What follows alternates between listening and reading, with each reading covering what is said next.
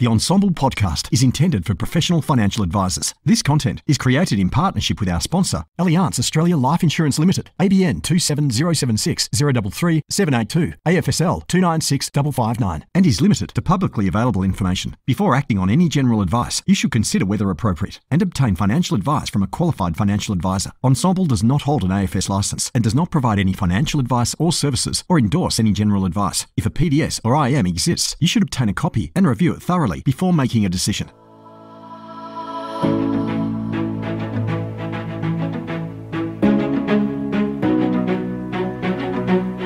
Hello everyone, my name is Jamie McIntyre, Director and Financial Planner at Mac Financial in Geelong. I love being part of the financial planning profession and in particular helping people build and enjoy their wealth.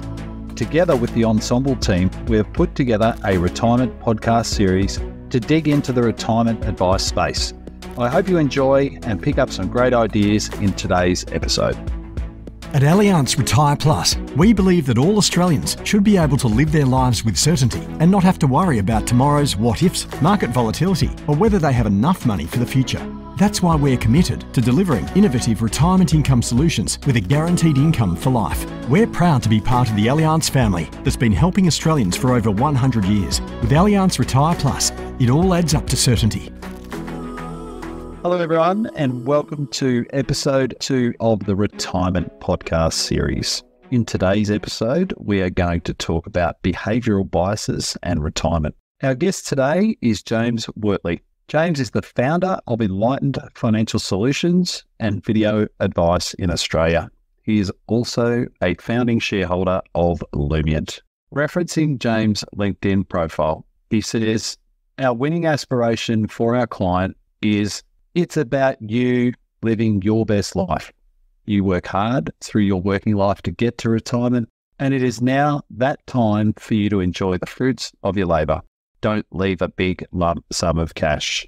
So today, James and I are going to chat about biases and how they can impact retirement, the role of the advisor in identifying biases, overcoming them, and tailoring advice to clients with these biases. James Wortley, welcome to today's podcast.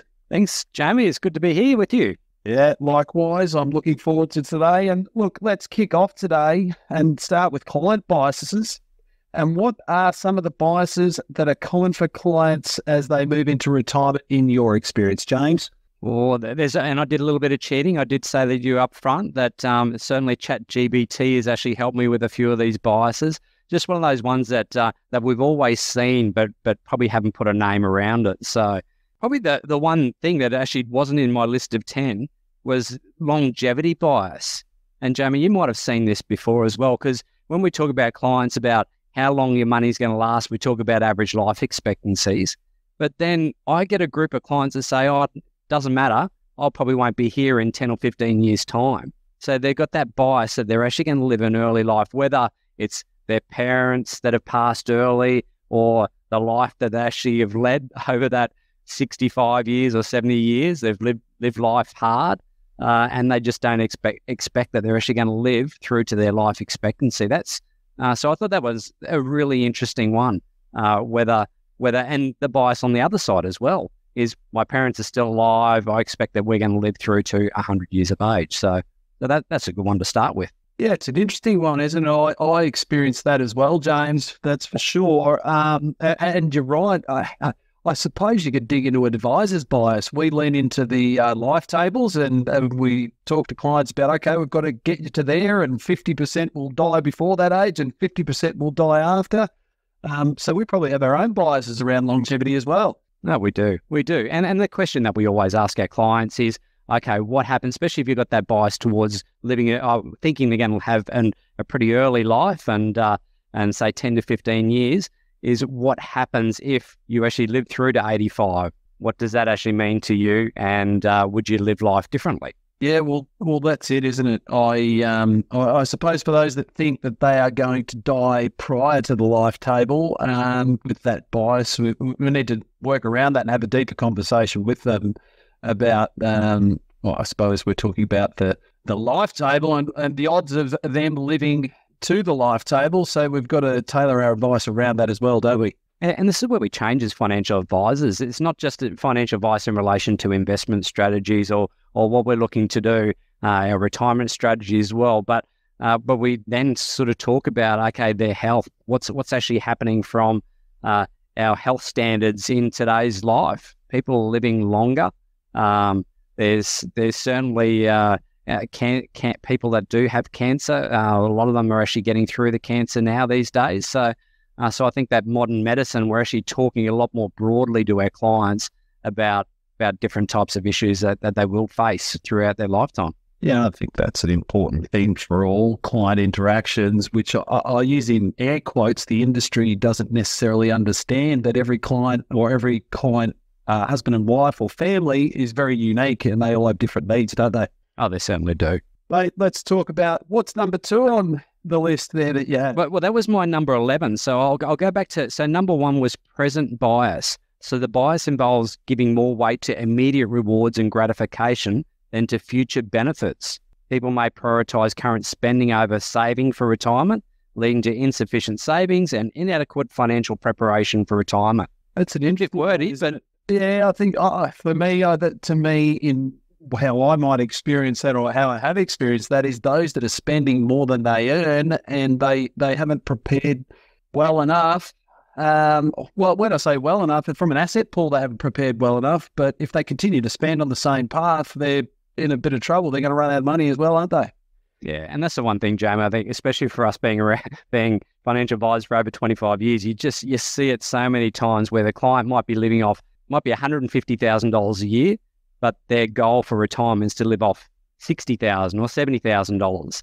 So it's a big cut. So for us, we need to make sure that we're actually providing good advice to them, having a good understanding with what are they spending their money on now, what will change, what will the tax implications be as well. So you're not going to be paying as much tax, but alternatively, this is the type of level of income that you actually have. But understanding also, like we're a little bit different in financial advice. We want them to live their best life. We would love to be able to see everything they've actually earned, that they spend that money over their lifetime, because that's it, isn't it? You work hard all your life, you build up that nice little nest egg.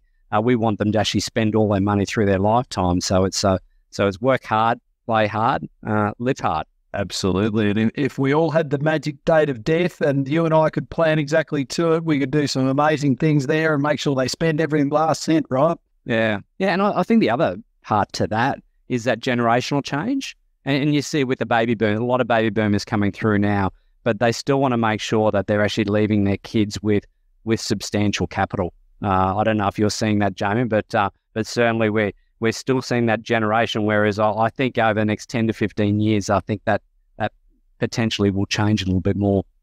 I think you're right, and that seems to be a bias in that generation or the current generation that are retiring, and we're really talking about those in their 60s to mid-60s, starting to meet with clients that are in their mid-50s. They're building into retirement, and they certainly don't hold that bias. They're more of the view that we'll spend everything and the children can get one half or 1/3 of the house that's left. It's starting to change, isn't it? And a lot of those, so for the baby boomers anyway, they were brought up early lives through the war period and after the war, so they didn't have a lot of money. So they were taught as young kids to make sure that when you spend money, you make sure that you're actually spending on the right things. But they just didn't have a lot. So I think what they were taught from their parents, they've actually learned that, and then hopefully that they're passing that on to their kids as well. So that next Gen X, I suppose. Yeah, the baby boomers were from the generation of spend less than you earn and make sure you tuck some away, and they're also forced to do that in some ways, because if you rocked up to the bank manager without some demonstrated savings, there was no home loan either. Yeah, and I think this we're talking about this capital amount of money as well. And I could bring in my father-in-law as well. I've just saw them for their annual review, and he just wants to make sure he leaves all his money to the girls. He doesn't want to spend any capital. That's just the way he's brought up, and wants to make sure that they're going to be financially right, not only them, but also the grandchildren as well. So there's actually going to be a nest egg that passes through from generation to generation. Yeah, absolutely. That deferred gratitude for that generation, is it? Not gratitude, but deferred gratification, I should say. So moving on, what else? What have we got on number two? From number two, we've got loss aversion. So a big one that we always deal with every day. But the way it states, loss aversion refers to the tendency to feel the pain of losses more acutely than the pleasure of gains.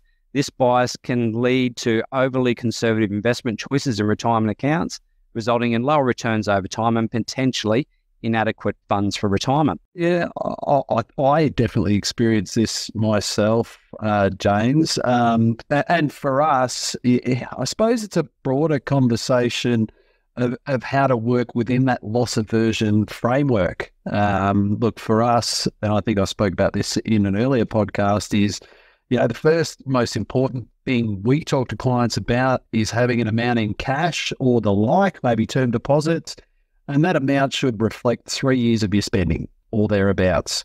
That helps with that loss aversion conversation, doesn't it? Oh, it certainly does. Yeah, the good old bucket strategy, it works really well. Yeah. What other strategies have you implemented or work with clients on to help them understand loss aversion or put things in place that help them, I suppose, remove that bias? Yeah. And I think the other part to why they do have that bias is that they've worked really hard all their lives and they just don't want to lose that capital or make sure that capital is going to last them through their lifetime. So there's that real big worry for them.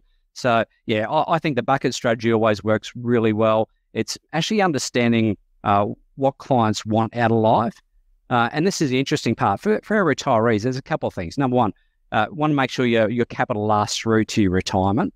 Are you happy to draw down that capital? What does it actually look like? What do you want your kids to be able to inherit? So it's asking those really good questions on what the client wants without any bias coming from us.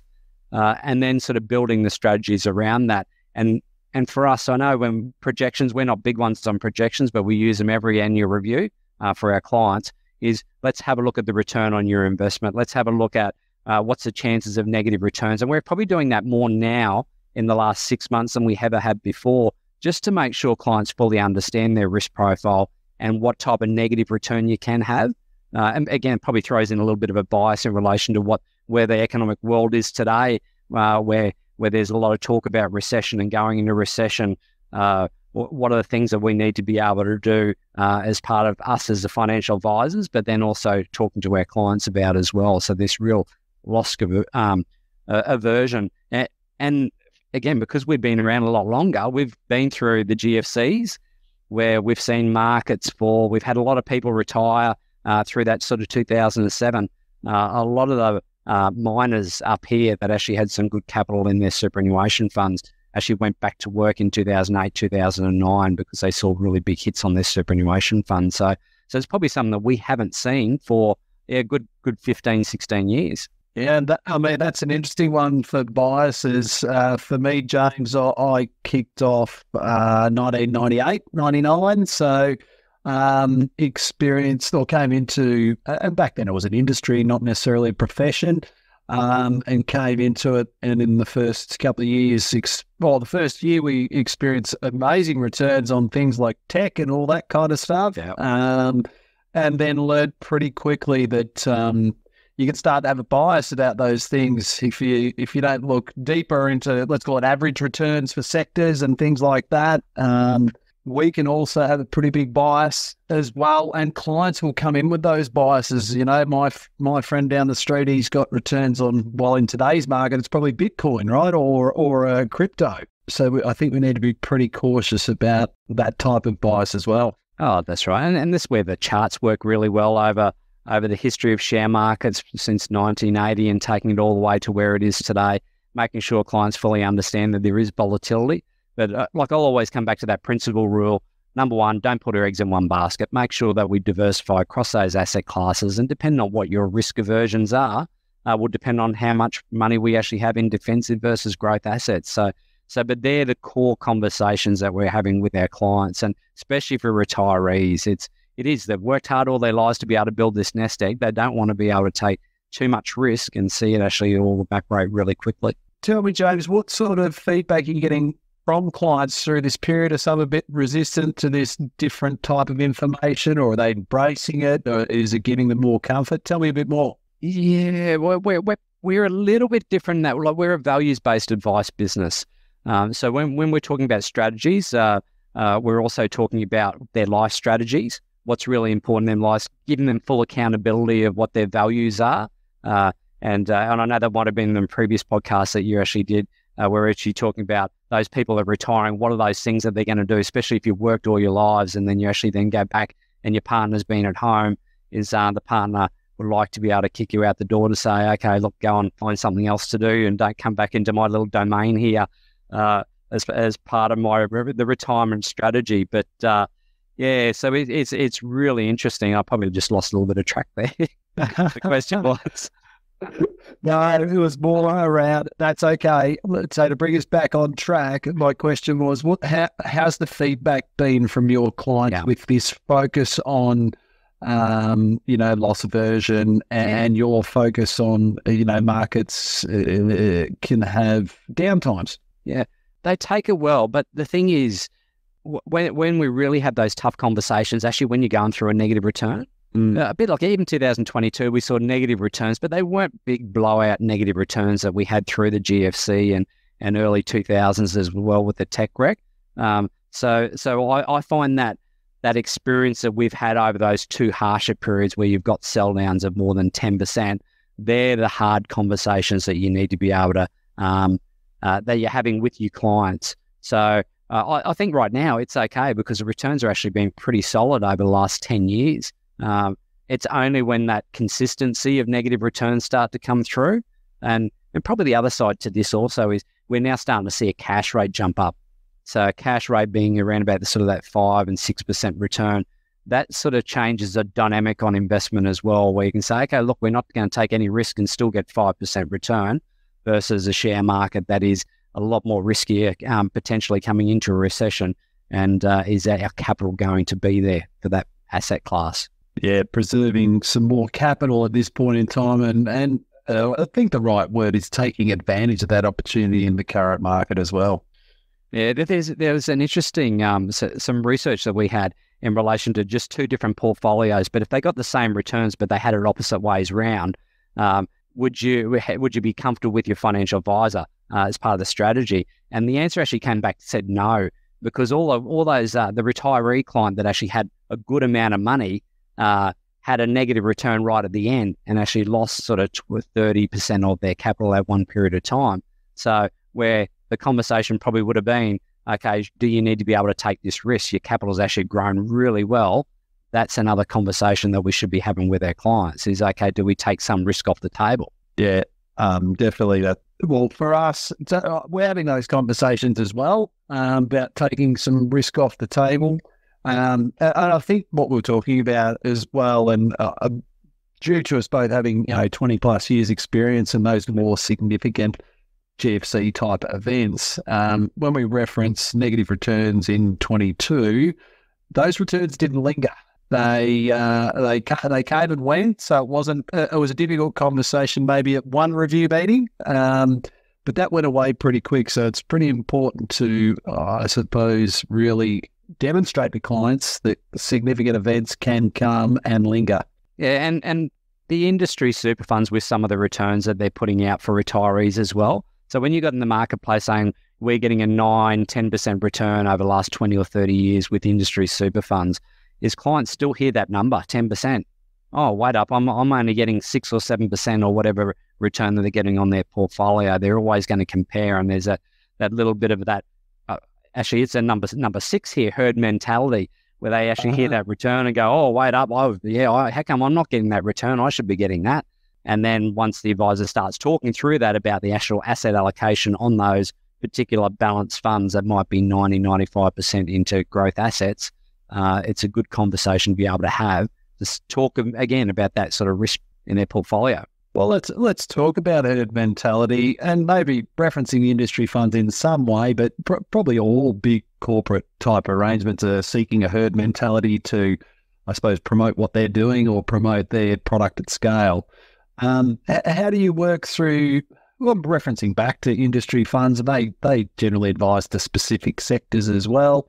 How do you work through the conversation of herd mentality with probably more your new clients, because I'm sure you've educated your current clients about that, but how would you go about educating a new client about that bias? Yeah, we still start from scratch. So first of all, because there's two parts to risk profiling, isn't there? Number one is actually understand what type of risk that they have, but it comes back to what's the actual strategy on your investments. So if it's a retirement superannuation strategy, then we can actually understand what that risk profile is. But there might also be capital expenses or whatever it might be over the next 12 months. So it's a different risk profile. So we're a little bit different when we talk about conversations of, look, you might have one overarching risk profile, but for each strategy, you're actually going to have a different risk profile for the way that we're actually going to invest your money. So again, a bit like the emergency fund.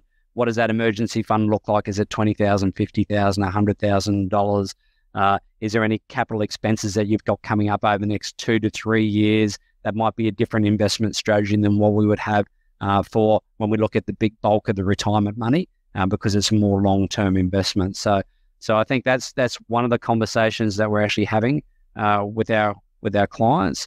It still comes back to that real basic conversation about returns. Is look, based on your capital in superannuation, if you're a 50-50 risk profile, then the expectation is 5 or 6% return over the long run. This is what's going to happen with your capital. Are you comfortable with that decision? Are you happy for your capital to either run down or stay in line? Is it going to increase with inflation, or is it going to continue to keep on growing? So depending on what the capital that they do have. Yeah, and I think one thing I sort of picked up through that, James, is, look, every new client comes to you with a series of biases based on where they've received their information from, maybe from the people they spend time with.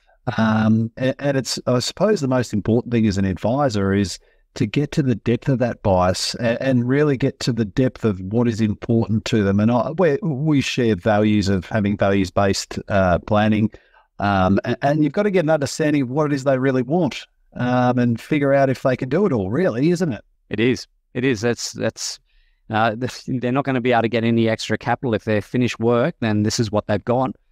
So we need to make sure that we've got a structured plan for them for the future to make sure they can achieve all their life goals. Yeah, and I suppose reference industry funds, but let's just reference a superannuation or retirement account that has one investment option, and each time you take money out, you're effectively taking money out of the investment option. I think, if you go in with that strategy and, if one of your goals is to take a $50,000 trip around the world, and that happens to be July in 2024 and the market's down 20% in March 2024, everyone gets pretty fearful of taking money out of that portfolio at that time, don't they? Oh, they certainly do. It just reminded me of another, and I don't know if it's a bias, but probably even a client goal, is clients want to be able to maximize any Centrelink benefits that they can get in return. Yeah. And I think we would see that. I think it's nearly a number one goal. We'll always question as a financial advisor, is Centrelink important to you? And then a lot of people will say, yes, I paid a lot of tax over the days. We want to be able to get something back. So again, that sort of brings in that little bit of a bias. We're actually talking about that loss aversion and everything else, where some clients have got too much money. So do you want to be able to reduce your capital just to be able to get any type of Centrelink benefit? So there's a bit of a balance, and you probably see that, Jamie, in the conversations you're having with your clients. Oh, look, we certainly do. That one's a really interesting one. And I think the way you framed it up, that most people will have a sense that they would like to get something back from Centrelink, or something back, let's call it, from the government or government support, that they feel as though they've done that bit through their journey and getting access to Centrelink. But it can become a bias where they will take actions to get that dollar of Centrelink, which is not actually that beneficial for their longer term capital and financial future either. So it's an interesting one to work through with each client, that's for sure. Yeah, and as part of the values-based advice and goals-based advice as well, you're getting clients to prioritise what's more important to them. Is it making sure that you've got capital that you want to be able to provide to your estate when you're gone? Are you happy to be able to draw down that capital and just make sure that you're going to live your best life? It's actually understanding that, prioritizing what those goals are. So if Centrelink is their number one priority, okay, then these are the things that we can be able to help you with that. But it also might mean Centrelink might be for them 10 years in 10 years time. But at least for us, making sure that we educate clients so they can fully understand what we're looking to do for them. And then the other part is implications as well. If we do this and go this way, this is the implications of your capital. Yeah, and the ongoing trade-offs. I think you can chase Centrelink as quick as you like, but generally speaking, you're going to have to consume money, maybe not on things that you actually want or need. It's a bit like chasing a tax deduction and buying something you don't actually need just so you pay less tax. Yeah, we see that all the time, don't we? Yes, we do. They usually do it without us knowing. They do. We find out later. Give me another one there on your chat GPT list for us to dig into. Confirmation bias. So confirmation bias is the tendency to seek and interpret information in a way that confirms pre-existing beliefs. The bias can lead retirees to disregard important information that challenges their retirement plans or investment choices. Yeah, that's it. We nearly dug into that one earlier when we were talking about the bias of, and we'll reference the industry funds because they are big promoters of their returns, and we all see them. You don't often hear too many financial planners promoting the returns of how they're going. Yeah, it's a real confirmation bias that I saw on the telly. It must be true. I need to get that return, right? It is. And again, all good advisors, I know we all do this, is just show them about the asset allocation. This is a return, compare apples with apples. It's a pretty standard conversation that we have with our clients so they fully understand what the implications are. Might even move into, like the next one we had was recency bias. And this is potentially where we are now, where returns are sort of picking up. Recency bias involves giving more weight to recent events or experiences when making decisions. Retirees might base their investment decisions on recent market performance rather than considering long-term trends. Yeah. And you referenced earlier, and we've referenced this in one of the other podcasts also, being able to look at an index chart. We always think that that's a really good reference to reference the broader index. And particularly, I mean, there's a couple out there that you can go and have a look at, but they'll give you, up to 50 years return profile, and it'll show you the volatility through there. It'll show you the average return. It'll pick up the GFC. I suppose we're talking a little bit more there to shares, but they will also pick up fixed interest and everything else like that. And I think if you can give clients a longer time frame of thinking, that will help them move past the recency bias. Yeah, and I think I can remember the asset class returns. I think we've been using it for about 20 years, just showing, okay, the best asset class traditionally won't be the best asset class of the following year. So, and potentially if it was a good return, then potentially it might be a negative return the following year. So giving that clients a good understanding, just again, bring it all back to basics. Don't put your eggs in one basket. What's the return that you're actually after, and making sure that we structure a portfolio around that, and still having that same conversation with those retirees. If their capital is increasing, do they need to be able to have that 6 or 7% return? Maybe they'll be, maybe they, based on their goals, only need a 4 or 5% return. So be able to take some risk off their portfolio if required. Yeah, you can work your way through the trade-offs, and you're right. It doesn't have to be about the actual return being high over time. You can get a greater balance with a lower return, looking at everything in its whole, and providing that unique, tailored advice to people. Yeah. So I think recency bias is okay. We've gone through. So Ukraine's still going. Ukraine, Russia. We've got a couple of elections coming through shortly, the US election next year. So that's going to change a little bit more the dynamics.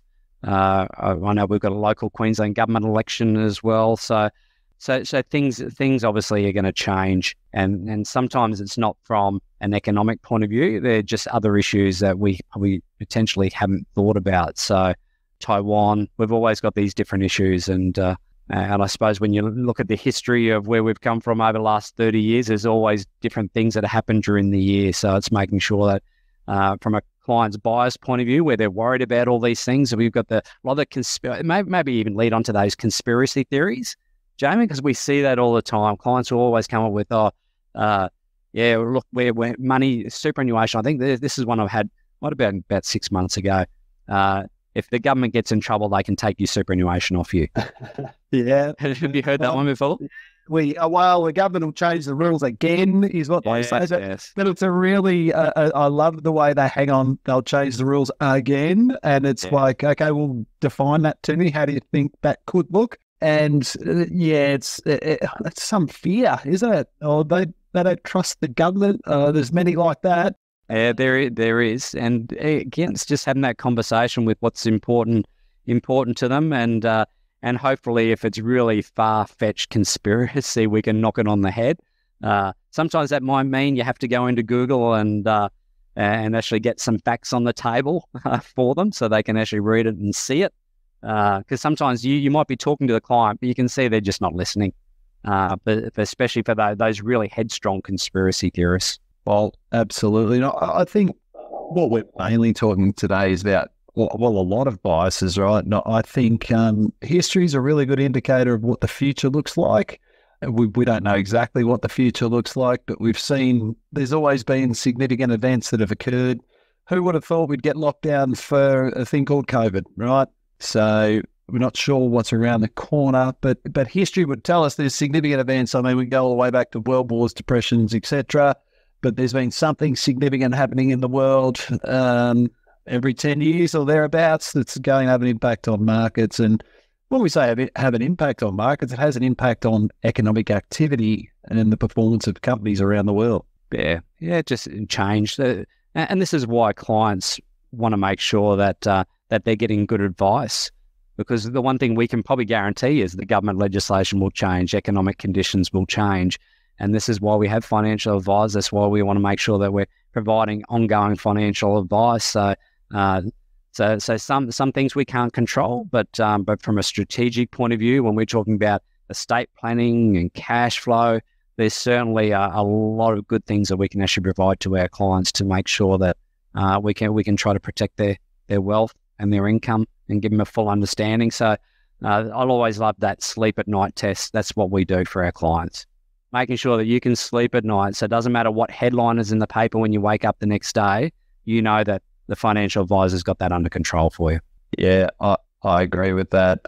One word I think that sums up a fair bit of that, and a word we use very often with our clients, is that we'll help you navigate all of this. We'll build you a really good plan based off a lot of work and going through that history piece and education, helping them with potential biases. And you build that plan out, and it's all about navigating it from there, because these things they're coming. Yeah. I know one of the things that we talked to Lumiant is just this: you're driving on a highway, you've got these guardrails, but the highway just doesn't go straight. There's always going to be things that change. And for number one, from a client's point of view, it might be their health. There might be some family's health. There's always going to be some changes. Again, we talked about economic situations, or they might have to help people out financially in their journey that they'd never thought that they'd have to do. So there's always going to be change there. And that's our job, is making sure that we can keep those clients within those guardrails on an ongoing basis. And that's the advice, isn't it? I think that's why we preach the values and goals-based advice. We can't control investments sometimes. We don't know what's going to happen tomorrow, but we can certainly understand where our clients are, what type of experience that we can provide to clients to make sure that they're happy and comfortable living their best life and not having to look over their shoulder about everything else in relation to their financial their financial assets. Yeah, absolutely. And referencing again the market strategy and everything that gives them a significant amount of comfort for when these events do occur. Yeah. Do you have another significant bias there for us, James? There's a couple more. I'll just read this one. Endowment effect. So the endowment effect is a tendency to overvalue items or assets simply because they belong to us. In retirement, this bias can lead individuals to hold on to underperforming investments due to emotional attachment, even when better options are available. So So the one thing I'll probably ask you, Jamie, I'll put you on the spot, is have you had those clients where they've held on to AMP shares? I'll use AMP as an example because a lot of people inherit AMP shares, and they might have inherited through a policy through parents or whatever, but they're actually holding on those shares only because that was given to them, was one of those freebies that they actually received. So they've got that emotional connection to them. Yeah, we have experienced that.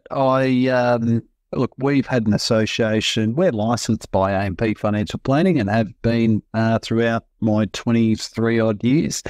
And across that 23-year journey, when I started out, people all got their AMP shares, right? So I've been talking to clients and policyholders back then about their AMP shares, and they hung on to them for a period because when Mr. Trumbull came out and announced everything, it was all cock a hoop. It was all exciting. They were $20 a share, and everyone had a big windfall.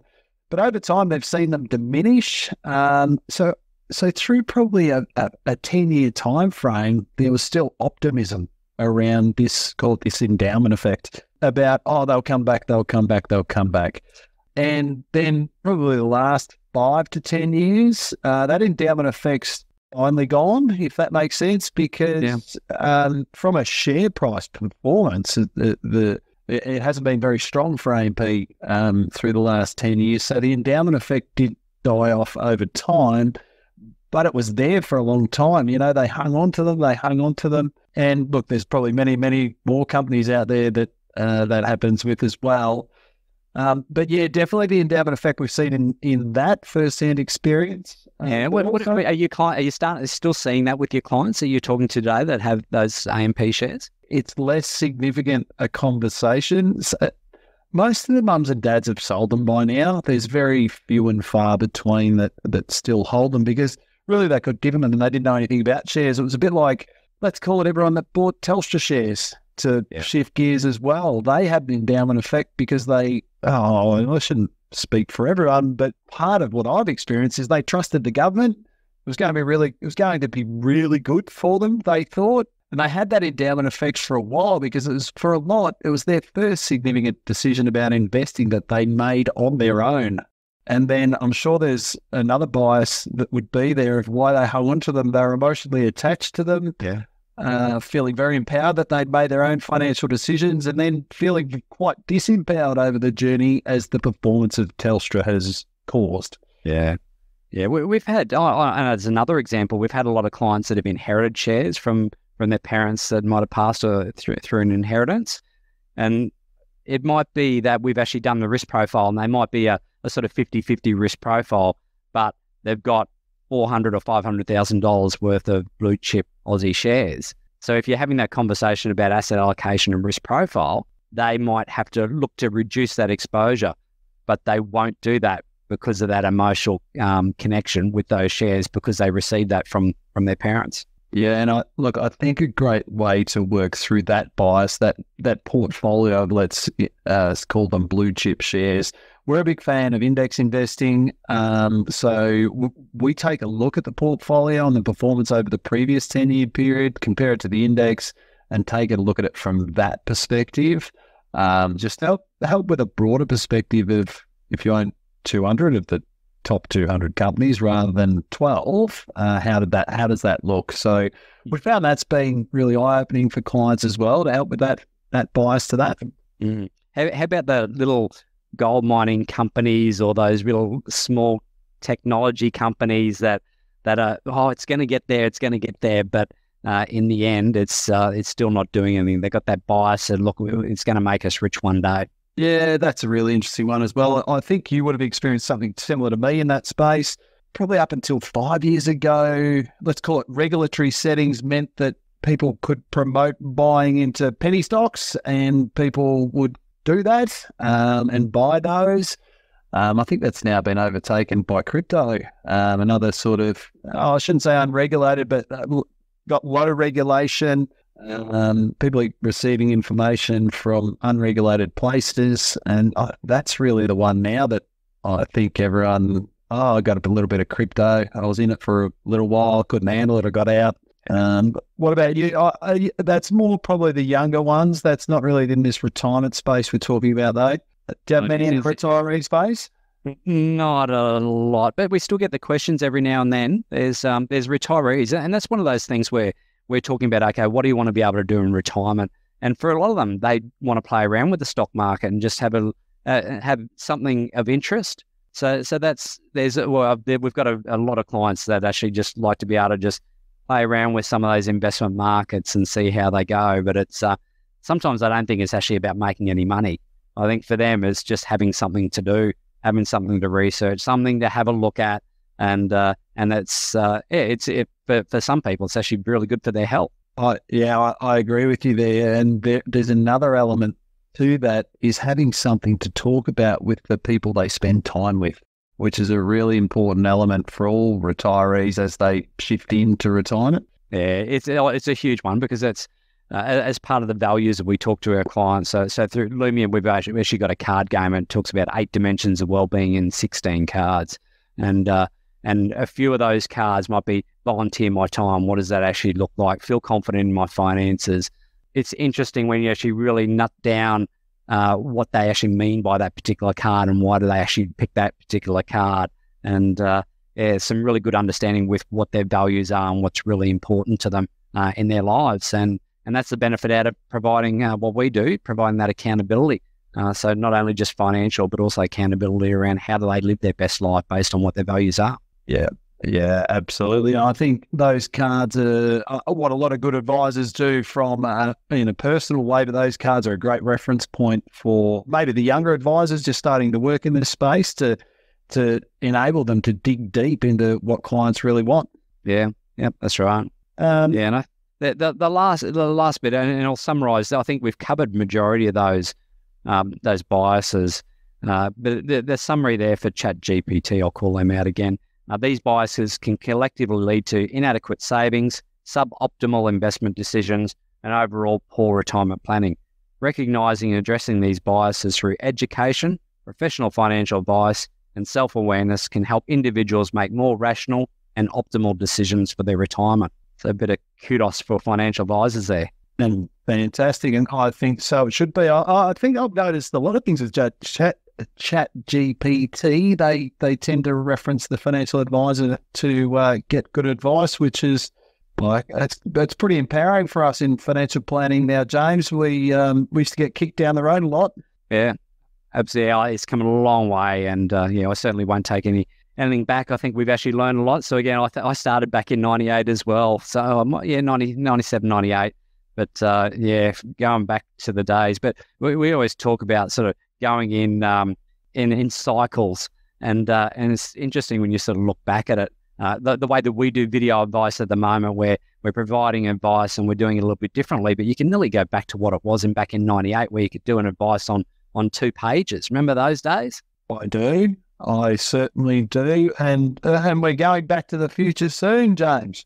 I'm hoping so. Not that we're here to talk about this, but, product providers were the drivers of, and I'll use the word industry again, and for us, we'll do our part as the profession, and the product providers are going to do their part for the product industry, and it's going to encourage them to continue to build better products, and I think the separation is really good. Well, how do you, James, what are some of the strategies you take to discuss biases with clients and maybe communicate with clients broadly to help them with some of that, a word that ChatGPT used, which was self-awareness? Yeah, self-awareness. Look, as part when we bring on a client, we don't provide the usual statement of advice with the full-on plan up front. So we take it based on prioritising advice. So pretty well a 12-month contract for clients, and just prioritise what's really important to them, and then actually continue to just knock those different goals and strategies off over that 12 months. But what we're actually finding is, instead of the traditional financial advices where you provide the statement of advice, you see the client, you do some implementation, you see them 6 or 12 months later, where we're doing a lot of discussions in relation to investment preferences. So I think one's a key one. I think that one gets a little bit lost, where I think advisors need to be able to spend a little bit more time about what's really important to clients about their investment preferences, which it comes back into risk profile, asset allocation, or risk profiling questionnaire as well. But having an understanding with clients, whether it be ESG, might be something that's really important to them. Cost is always something that we talk about to clients. Is cost really important? Is it more a dynamic asset allocation? Do they want that rather than static asset allocation? So I think when we actually talk to clients over a 12-month period and just a continuous, because we might see it for one of our new clients, we'd probably see them or talk to them at least once a month over a 12-month period. So what that allows us to be able to do is actually have a good understanding with who they are, how they take investments, so we can talk about the investments, the volatility, and how they're actually going with that volatility. Do they need to be able to make any changes? Do they want to make changes? Do they have a bias to be able to change? I think we've always had those clients there where some of them just don't like losing money and want the change for the sake of doing some change, to make them feel a little bit better. So I think having a good relationship with clients and really getting down to, I talk about, like I said, peeling the onion, is that financial advice, I think where we came from, we might have got down one or two layers, whereas values and goals-based advice is getting down that fourth and fifth layer of the onion, which is really understanding what's the importance and what are they trying to achieve, and what's their, I suppose, what does the dynamics of their life look like, and how can we help them on their life's journey. So I think putting all that together, so again, a little bit, a lot of words there, but I think for us is making sure that we continually talk to our clients. And I think this is the evolution of financial advice as well. It's not about a strategy review or an annual review. It's just continual advice that we actually do. We're still in this, we need to do a review, an annual review meeting every year.